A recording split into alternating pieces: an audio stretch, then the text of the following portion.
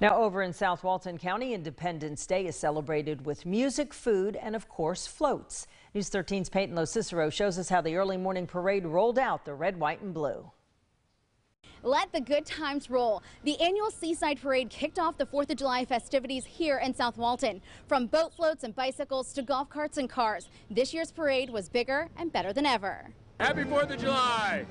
Braving the heat, a record number of visitors lined the streets to watch the parade.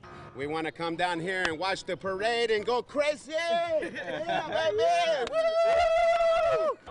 The parade in general, we've never been to a 4th of July parade. We're at Seaside. It doesn't get any better than this. South Walton homeowners got together back in the 80s and decided to start a 30-day parade to celebrate America's birthday at the beach. I think it's just decades of memories for a lot of people. You know, we get a lot of multi-generation families, people that have been coming here with their kids. The parade feels like a quaint, old-fashioned small-town affair that draws big crowds. Bicycles, golf carts, cars, and unique floats took over County Highway 30A. A crowd favorite this year was recently crowned Miss Destin.